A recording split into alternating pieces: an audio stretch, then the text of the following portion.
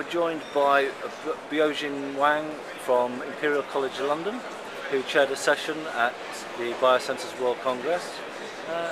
Good afternoon. Could you tell us a little bit about your session and what you saw were the highlights? Sure. Yeah. This morning's session of my session is the Organism and wholesale-based biosensors, and this session includes 5 talkers, with one of them is keynote talks. And generally, these 5 talks are all very good.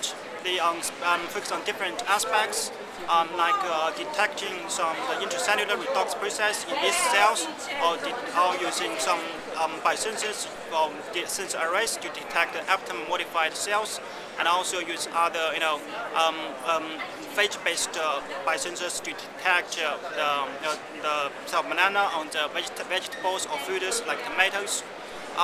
Yeah, and they all provide different angles for this in this field that help to use a living organism or cells as sensitive element, or develop technology for useful applications to explore the inside of cells.